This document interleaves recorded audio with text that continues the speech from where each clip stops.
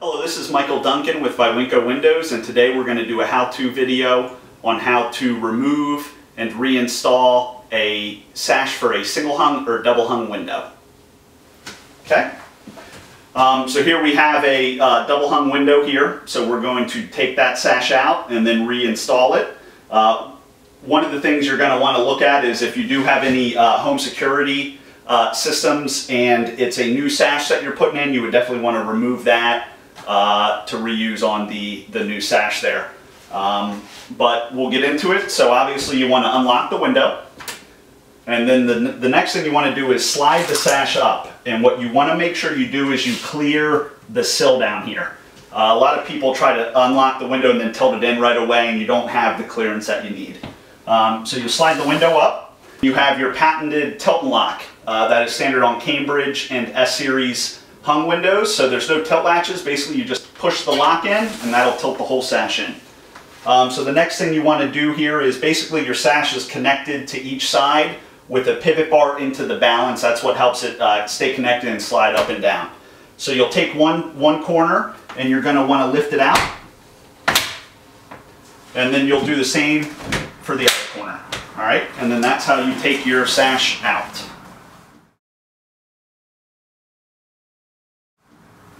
Now you'll go ahead and you're going to want to put it back in. So there's a couple things you're going to want to be careful of here.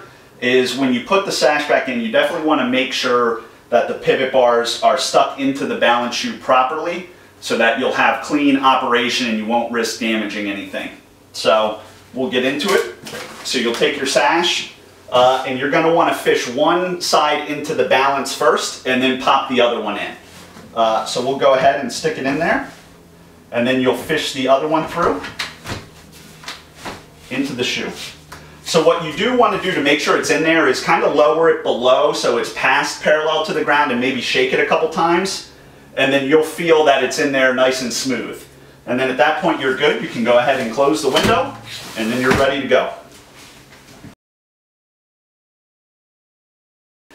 So that was showing you how to remove a bottom sash. If you wanted to do the same for the top sash, it's the same exact thing. You just slide it down.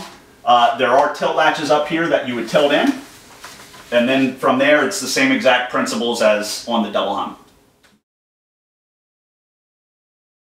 One of the beauties of our single hung window is the top sash is a full sash that's fixed into the frame. So it's a lot easier to remove that if you want to or need to, as opposed to a typical single hung that you see out on the marketplace where the glass is actually glued or glazed directly into the frame of the window.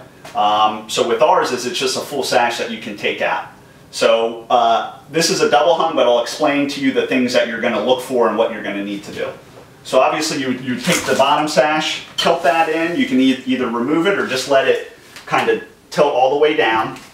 And then what you would see is there's going to be two L brackets right here in the corner of the bottom of the top sash. There will be one here and one here.